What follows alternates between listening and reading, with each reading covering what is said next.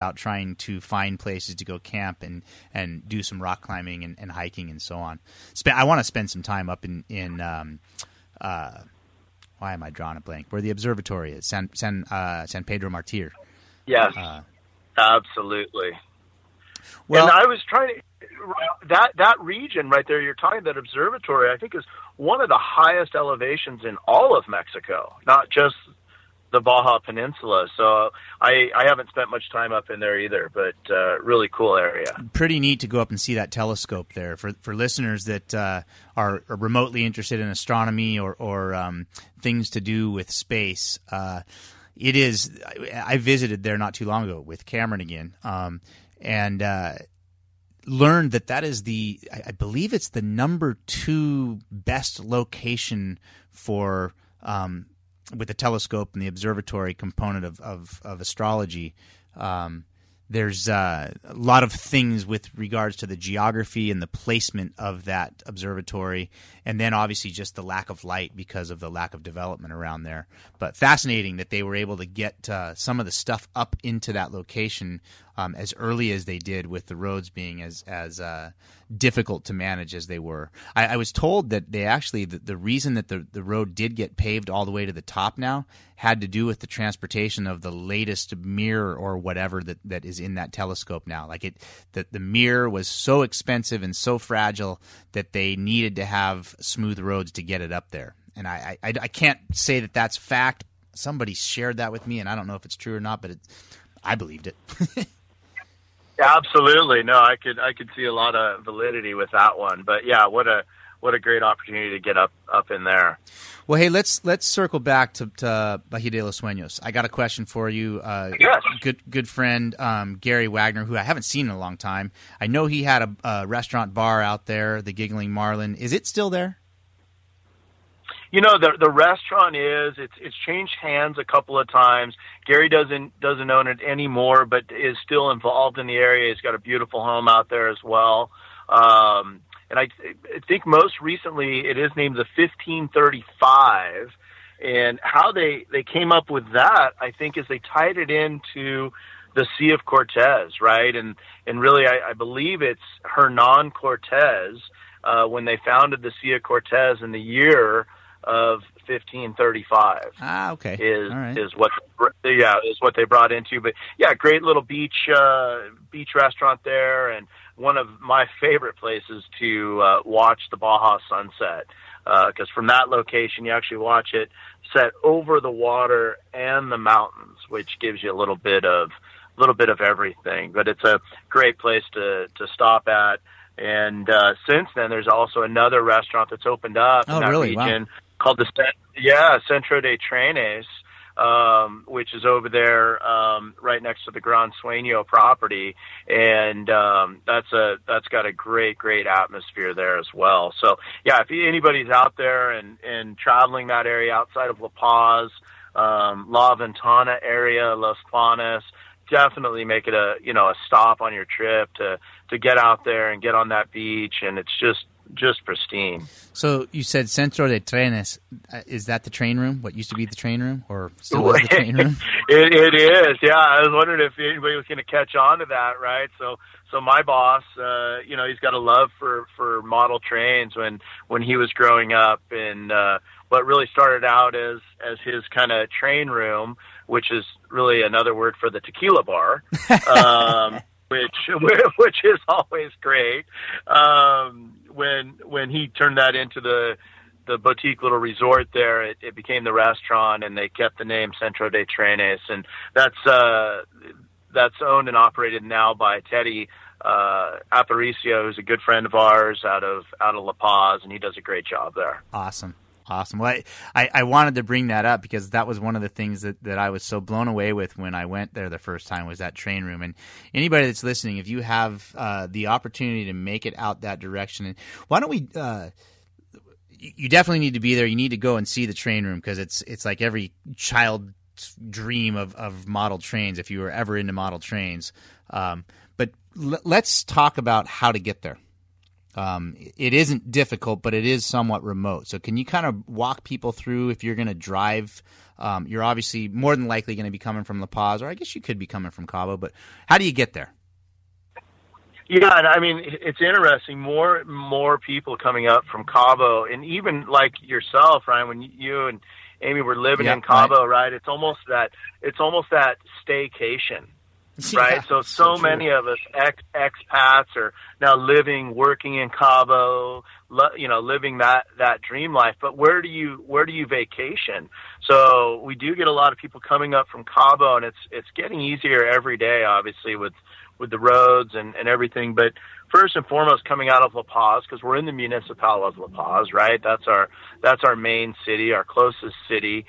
You're really going southeast out of La Paz, and you're taking the route 286. So when you're leaving the airport and you come onto Florejadores, which is kind of the main road, which turns into Trans-Peninsula Highway number 1, you kind of make a left onto Route 286 towards Los Planes. And it's a 56 kilometer, about 38 miles or so drive outside of La Paz. And you come down the hill and you go through this beautiful valley of Los Planes, which is a lot of farming, real similar to Constitution, Vizcaíno.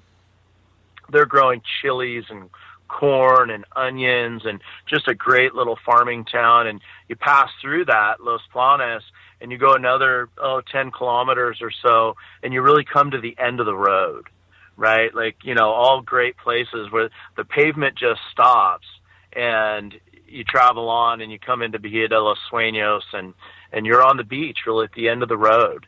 So that's really the best way to get there out of La Paz. Coming up from Cabo, there's a number of different ways. If you're coming up from the East Cape, Los Barriles area, you're taking the Trans-Peninsula Highway number 1 north up to San Antonio, which is another one of those just cool little local towns just adjacent to El Trinufo, and you'll make a right, down to Los Planes. And then which, by the way, that road's paved now. That didn't used to be paved. It is. It didn't. No, that I think it's probably 8 or 9 years ago they did get that road paved. So your pavement all the way there to the property, which is great.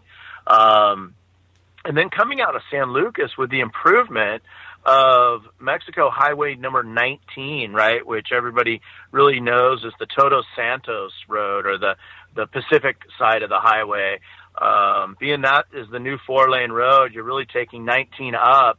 And then when it connects with Trans-Peninsula Highway number 1, what we're doing is we're making a right, heading south to El Trinufo, and then making a left at San Antonio down into Los Planes. So, a number of ways to get there. And you can find it on most maps, or ask a local, and they'll gladly give you directions out that way. But definitely a must-see. So I know that La Ventana is close by. Yes, it is. And I know that that's a bustling, growing community right now. I have friends, the Murphys, that just moved up there recently. Do you know Steve Murphy and Annie? They used to own Pez Gato and Tropicat. I know of them. I don't know that I've ever had a chance to personally meet them. No. Good friends of mine. I actually brought with a few other guys. We brought the Tropicat, which is a 60-foot catamaran, through the Panama Canal from St. Croix together back in 2002 or 2003. Which, anyways, I know that La Ventana is a growing town, a huge crowd of kiteboarders and windsurfers and so on. And I know there's a few events isn't there a spearfishing tournament or something that's based out of there, or a free water, blue water diving? What are some of the close by events that take place in that area if someone was interested in different things? Or do you know? Maybe you don't know. Right.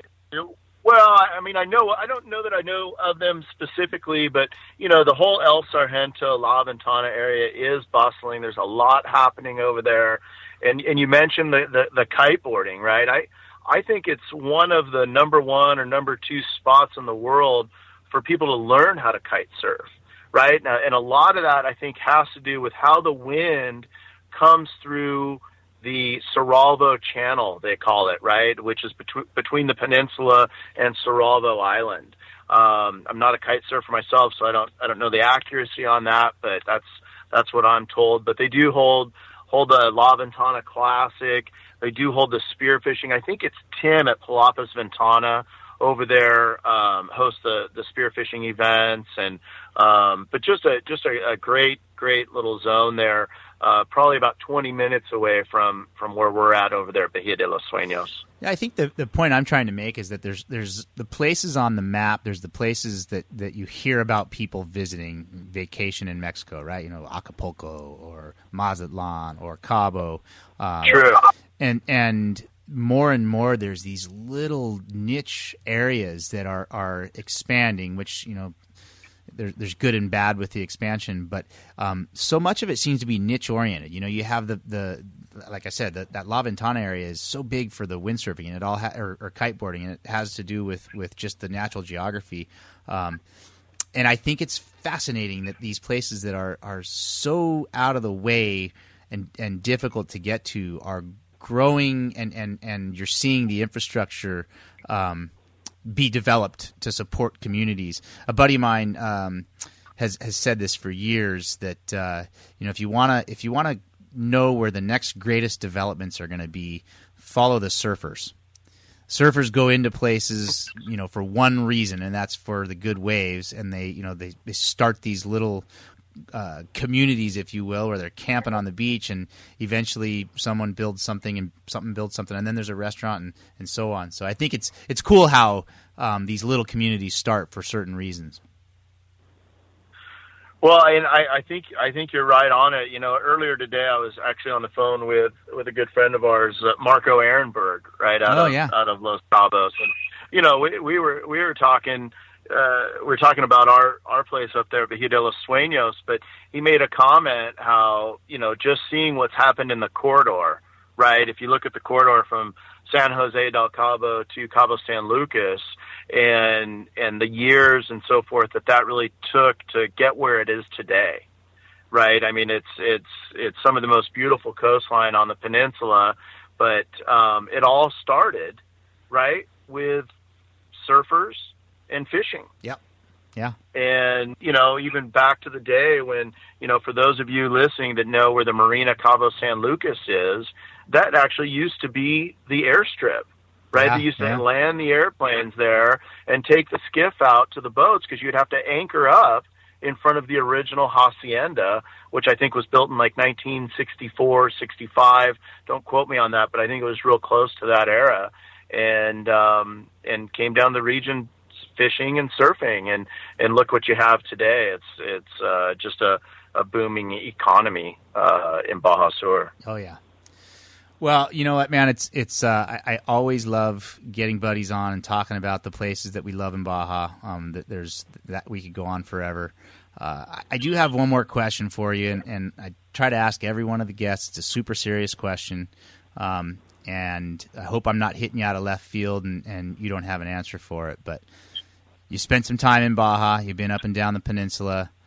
Where do you find the best taco?